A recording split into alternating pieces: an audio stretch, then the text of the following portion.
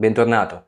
Dopo aver capito come utilizzare il triangolo dell'esposizione per variare il valore dell'esposimetro, facciamo adesso degli esercizi un po' più pratici, utilizzando dei simulatori online.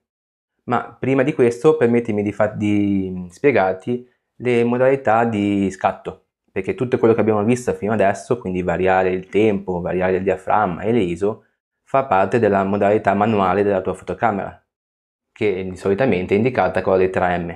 Quindi quando tu sposti quella rotellina che si trova al di sopra della tua fotocamera sull'M, potrai scegliere sia il tempo di scatto, sia l'apertura del diaframma, sia il valore di ISO e tutti i parametri che ti permetteranno di ottenere la corretta esposizione dei tuoi scatti.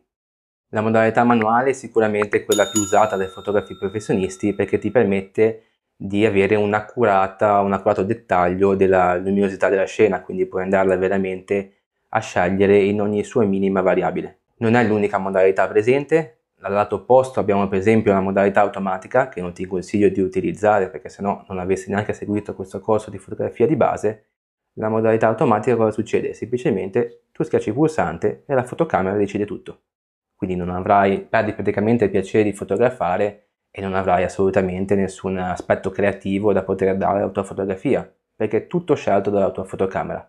Potrai giusto scegliere la composizione della tua scena e altre 4-5 variabili che comunque non sono influenti per determinare veramente la qualità della tua fotocamera. Non vuol dire che con la modalità automatica non otterrai delle buone fotografie, potresti anche ottenere delle buonissime fotografie in alcune circostanze, ma in altre potresti ottenere un risultato completamente diverso da quello che avevi in mente, proprio perché non sei tu a decidere come fare la tua fotografia, ma è la fotocamera. Altre due modalità intermedie che si possono utilizzare, una è sempre una modalità automatica che viene definita con la lettera P, vedi sia in Canon che in Nikon, e anche questa diciamo permette qualche variazione in più, ma è sempre una modalità automatica che ti consiglio di non utilizzare. Le altre due modalità che invece io utilizzo a seconda delle situazioni sono la priorità di tempi e la priorità di diaframmi. Cosa vuol dire? Sono modalità semi-automatiche. Nella modalità a priorità di diaframmi tu scegli il diaframma che vuoi utilizzare e la fotocamera sceglierà, e anche l'ISO che vuoi utilizzare, e la fotocamera sceglierà di conseguenza il tempo di scatto più idoneo al diaframma da te scelto. Questa modalità di scatto viene spesso utilizzata, la uso spesso anche io, nella fotografia di paesaggio, perché la tua fotocamera di solito è ferma lì sul cavalletto, non ci sono soggetti in movimento, quindi non ti interessa più di tanto la componente del tempo, ma ti interessa solamente diciamo quella del diaframma, quindi imposti il tuo diaframma e la fotocamera sceglie il tempo di conseguenza. La modalità opposta invece, che ragiona in senso opposto, è la priorità di tempi, che viene utilizzata solitamente in situazioni in cui c'è un soggetto in movimento e quindi si vuole scegliere se congelare quel movimento, quindi rendere fermo il movimento, oppure, ti ricordi abbiamo parlato durante la lezione della scala dei tempi, oppure rendere questo movimento come scia, quindi il soggetto non è ben definito e nitido, ma dà più la sensazione di movimento, di scia. In questo caso sceglierai tu il tempo da te scelto in base appunto all'effetto che vuoi dare e la fotocamera sceglierà il diaframma da associare a questo tempo. Quindi sono due modalità semiautomatiche che vengono utilizzate, una prevalentemente nella fotografia del paesaggio, la priorità dei tempi può essere molto utile per esempio nella fotografia sportiva, dove ti interessa appunto, è molto importante la componente tempo. Detto questo, andiamo adesso a vedere con dei simulatori online che secondo me sono molto utili per iniziare a fotografare, anche magari quando fuori piove di rotto o non hai voglia di tirare fuori la tua attrezzatura, puoi fare qualche piccolo esercizio su questi simulatori. Quindi andiamo subito a vedere, ti lascerò poi i link di tutti questi simulatori nella descrizione in modo tale da poter approfondire anche tu stesso il discorso relativo a queste componenti. Il primo che scegliamo è questo qui proprio perché abbiamo, vedi, Shutter Priority, Aperture Priority o Manual. Quindi vuol dire che puoi scegliere a priorità di tempi, a priorità di diaframmi o manuale. In questo modo vediamo un attimo come funzionano queste due componenti che abbiamo appena visto, che abbiamo appena introdotto in questa lezione. Iniziamo dalla manuale e vedi possiamo scegliere il nostro tempo di scatto, possiamo scegliere l'apertura e possiamo scegliere il valore di ISO. Vedi come cambia l'esposizione del soggetto, diciamo dell'immagine che abbiamo lì davanti e come cambia anche il valore dell'esposimetro che abbiamo sopra l'immagine. In questo modo puoi capire come ogni minima variabile vedi vada a influenzare la luminosità della scena. Abbiamo per esempio anche quando aumenti l'ISO vedi l'effetto del rumore digitale che ti avevo annunciato nella lezione del triangolo dell'esposizione, questa piccola grana che viene a formarsi su tutta l'immagine e che rovina in maniera abbastanza evidente la qualità dei nostri scatti. Quindi ricordati sempre di lavorare con piccoli valori di ISO, bassi valori di ISO, quindi o 50 o 100 o al massimo 200. Passiamo adesso all'apertura di diaframma, alla priorità di diaframma. In questo caso abbiamo detto che possiamo scegliere la nostra apertura di diaframma, ma non possiamo agire sul tempo. Bene che il tempo è bloccato, andiamo a scegliere la nostra apertura e la fotocamera sceglie di conseguenza il tempo. Molto semplice, vedi nella modalità, come abbiamo detto, semi-automatica. Nella priorità dei tempi avverrà esattamente il contrario. Non possiamo agire sull'apertura del diaframma, ma possiamo agire sul tempo. In entrambe le modalità semi-automatiche possiamo agire sempre sulle ISO. Passiamo ora a questo simulatore della Canon, che è fatto meglio rispetto al precedente perché ti permette di capire anche il concetto che dicevamo prima di congelare o lasciare la scia del soggetto in movimento.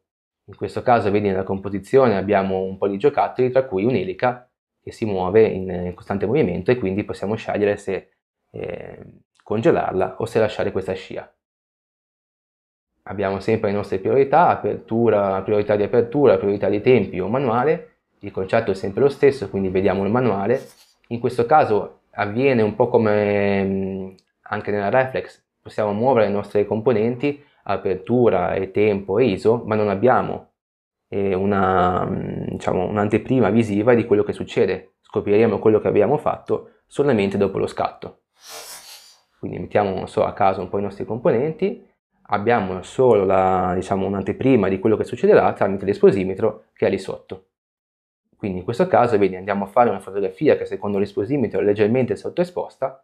Una volta che scatti la foto ti appare la tua fotografia con delle varie diciture che ti indicano sia l'esposizione sia la profondità di campo, quindi la quantità di zona nitida all'interno della tua fotografia, che dipende da determinate variabili che poi andremo a analizzare nel nostro corso, e sia come diciamo il movimento, se è catturato in maniera di scia o se è frizzato, se quindi è congelato. In questo caso abbiamo una scia, non è congelato il nostro movimento.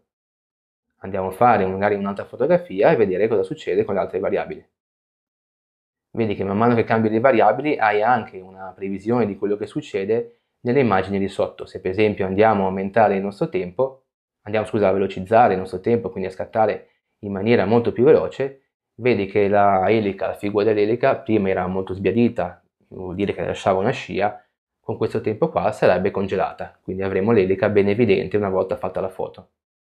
Andiamo comunque a ricambiare i nostri valori, in questo caso la elica non dovrebbe essere congelata, vediamo cosa succede. Abbiamo trovato, sempre in modalità manuale, secondo l'esposimetro, la corretta esposizione. E in effetti rispetto a prima ovviamente la fotografia è un po' più chiara.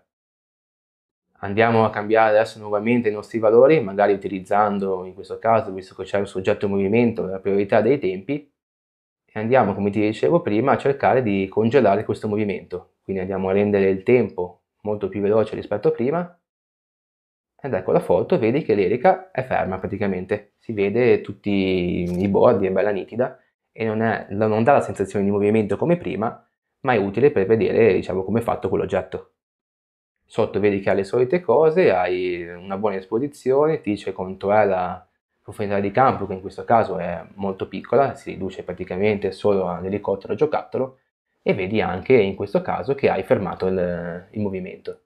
Quindi un programma molto utile che è un po' più avanzato rispetto a quello che ti ho visto prima, ti dà anche alcuni suggerimenti, anche semplicemente schiacciando lì ti dice cos'è la modalità manuale o di diaframmi, comunque una cosa che abbiamo appena visto.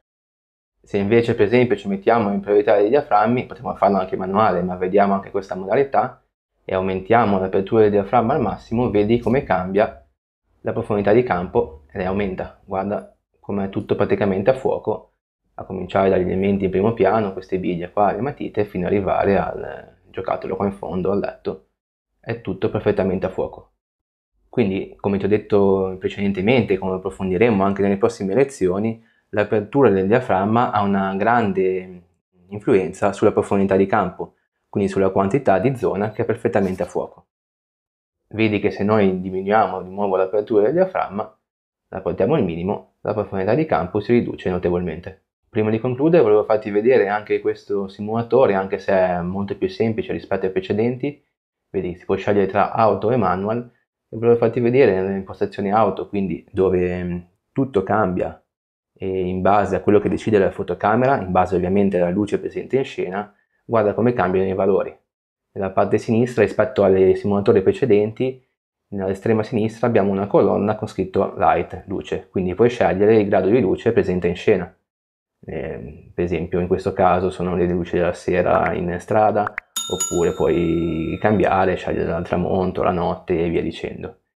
E vedi che man mano che noi cambiamo comunque questo valore di esposizione, vedi che è più chiaro e più scuro, cambiano i valori di apertura, di tempo e di ISO, in modo tale da trovare la corretta esposizione. Quindi questo è solo per farti capire, come abbiamo già detto a più riprese, che i valori di apertura del diaframma, di tempo o di ISO vengono stabiliti grazie alla quantità di luce presente in scena.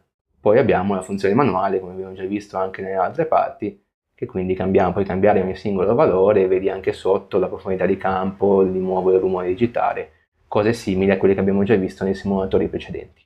Quindi in questa lezione abbiamo visto come sperimentare quello che abbiamo già appreso sul triangolo dell'esposizione, anche stando semplicemente seduti al computer attraverso questi simulatori, che sono molto utili, quindi ti consiglio di utilizzare, magari prima ovviamente di fare delle belle sessioni di pratica all'aria aperta.